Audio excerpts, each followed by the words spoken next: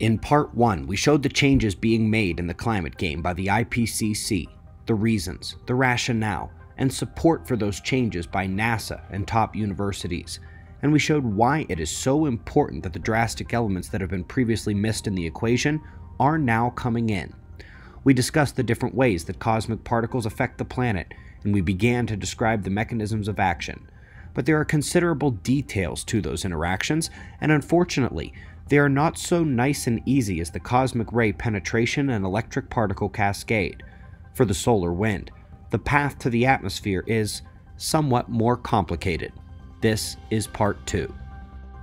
When the sun unleashes a solar flare and coronal mass ejection of plasma, it intensifies the solar wind, and also surges high-energy protons to Earth along the interplanetary magnetic field. But once these sneak past Earth's magnetic field along that connection, what happens? How does it integrate with the system? And what about that solar wind? The daily flow and the stronger CMEs. It's not exactly as simple as the compressed sun-facing side of the field sends down particles, and it is very different than the plasma penetration at the cusps, where the Birkeland current sheets can help guide the plasma into the auroral zones, where it creates the pretty northern lights. As a matter of fact, there are two other things at play here that are critical to understand. While the magnetic field blocks and deflects some solar wind, some is integrated with it directly and is carried along the magnetic fields, which in the case of the lower L-shell field arcs, interacts not with the poles, but with the parts of the world in which we live, almost down to the equator. Well, when we get hit with a CME and a geomagnetic storm occurs, they notice reverberations in the field down to ground level, with VLF and ELF emissions. Recall that it is not the actual field reverberating, but it's actually the electrons caught in the field that produce that low-level electromagnetic radiation, and the extra electrons and energy levels to create those emissions are a critical sign that the actual field of Earth itself is one of the pathways to the atmosphere for those electric particles, and none of those electric interactions with the atmosphere are currently in the climate models. This topic can be easily investigated with internet searches for geomagnetic storm, ELF, or VLF, including how they think some of the human health correlations with geomagnetic storms are indeed due to those low-frequency emissions. They are getting very good at tracking the evolution of those emissions over the evolution of the geomagnetic storms, and frankly, they should be. They've had 60 years of studying it, and by the way, back when they first discovered it, even in the 60s, they fully understood how these processes contribute to atmospheric heating. What happened to have this lost from climate science and models since then, I really don't know. But we're moving on. It's the second of the pathways, and this one is a bit more complex. We described the extra particle injection, and you could probably imagine how the compressed field pushes down on the equatorial ion fountain and intensifies the circuit. More electric particles, smaller compressed circuit. That's high school logic there. But to get us from there to here is a somewhat more complex story. How the solar wind ends up affecting surface pressure, air temperature, ocean temperature, and convective atmospheric potential energy, the large-scale oscillations and modes in cells. And the answer lies in between the large-scale magnetic field of Earth and the lower atmosphere through which the primary circuit runs.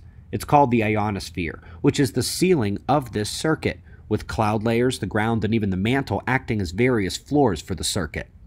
And that ionosphere is another shell-like structure wrapping around the planet, sitting atop the atmosphere. It is comprised of mostly ionized or electric particles, and it is segmented into these shell layers around the planet. For those who know about electric fields, these are indeed current sheet double layers. In recent years, they have detected up to the F4 layer of the ionosphere, which some are taking to mean that Earth's magnetic field has crossed a major boundary in its current weakening, but more important than how many shells we have is what they tell us about the external environment interaction with our planet. And we're off to the SAFIRE project. Little shout out to their administrative lead, Montgomery Childs, who is a great friend of mine and a great guy to know. In case you couldn't tell from the images here where they're turning up the juice, these electric current sheet double-layer shells form naturally around a planet like ours in a similar space environment where tremendous induction is sustained from the solar plasma flow. Now, what's going to be key here is for you to think about this in reverse. This is all about plasma pressure. When one shell gets too energized here, another bleeds out around it. Well, this can happen in reverse if the shells exist and something like a CME hits it from the outside. The outer shells would take the energy first, gain plasma pressure, and with it, stronger from the outside, the energy has to bleed inward, down and down, shell by shell, based on how much energy is coming in from the outside. And this is actually a fairly slow process compared to the magnetic field reverberations, which can happen instantly upon impact.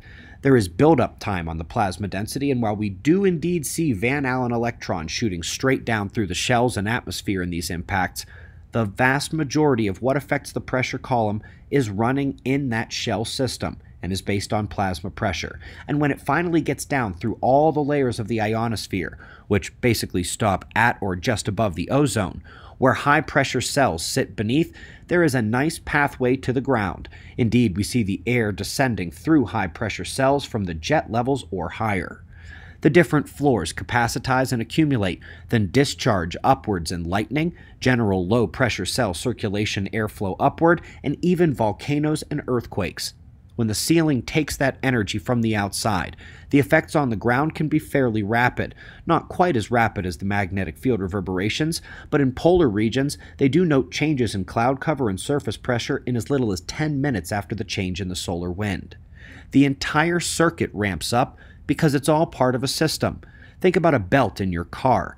Not the whole belt is touching the spinning wheels at all times, but the whole thing moves together because it's a connected circuit.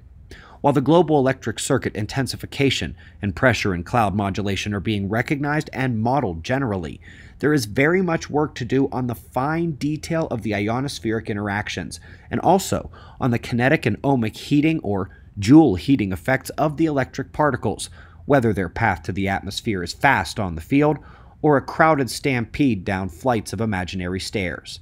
More videos coming. Be safe, everyone.